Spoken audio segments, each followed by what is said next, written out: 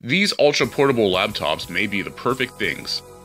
The full list of our top picks for the top 5 ultra-portable laptops is sitting in the video description below. At number 5, we have the HP Spectre X36013. It's impressively designed to put every single millimeter to work at the latest. The Spectre X360 trims away the excess, leaving you with a lean, sleek, lightweight powerhouse that demands zero compromises. It can be at the top of the line, giving you up to 16 hours and 15 minutes of battery life. Amazing performances from lightning-fast 7th generation Intel Core processing with up to 16 GBs of RAM and a faster PCIe storage.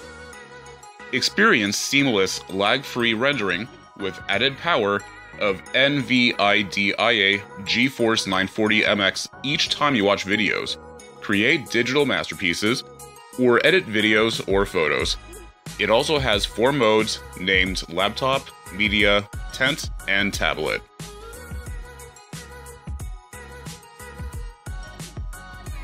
The HP EliteBook Folio G1 is number 4. With its wisp-thin matte silver aluminum chassis, the EliteBook Folio G1 is a very attractive laptop that happens to look a lot like the 12-inch MacBook.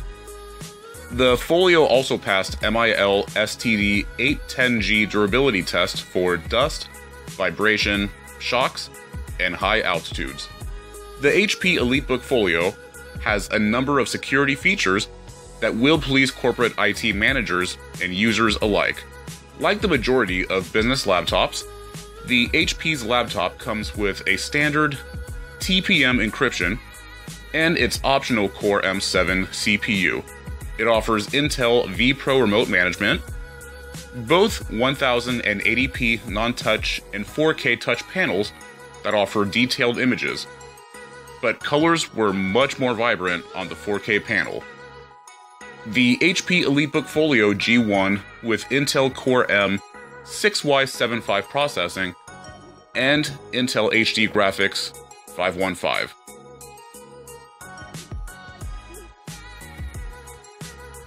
Third place goes to HP Elite X2. The polished chrome HP logo provides a nice accent for the Elite X2 brushed aluminum body, and the detachable metal sides make it feel more durable than its more rounded consumer sibling, the Spectre X2, featuring key travel of 1.35mm, a weight of 55 grams, and a responsive, snappy feel.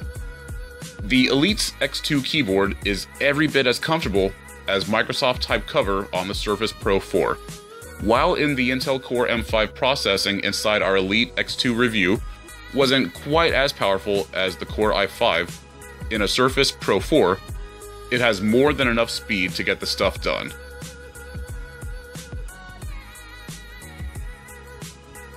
Second best ultra-portable in the market is the Asus Chromebook Flip. It's a touchscreen Chromebook featuring a 360-degree hinge that enables it to function in a variety of modes.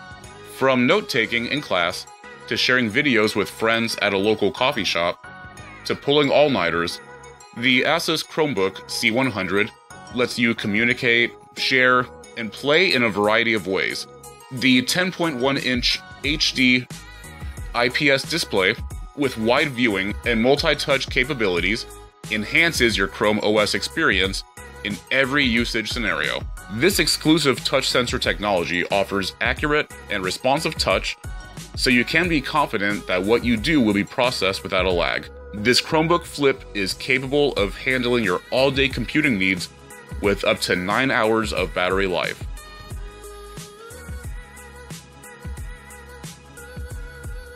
The best ultra-portable in the market is the Apple MacBook. Weighing a little over 2 pounds and measuring a little over 1 inch, and measuring a little over half an inch, the MacBook is still one of the thinnest and lightest laptops around. The MacBook is still very light on ports. You get only a single USB-C port. The 4.4 by 2.7 inch Force Touch trackpad is still pretty roomy and provided a snappy click sensation along with buttery smooth scrolling. Executing multi-finger gestures like 3-finger flick up to see open apps, it's effortless.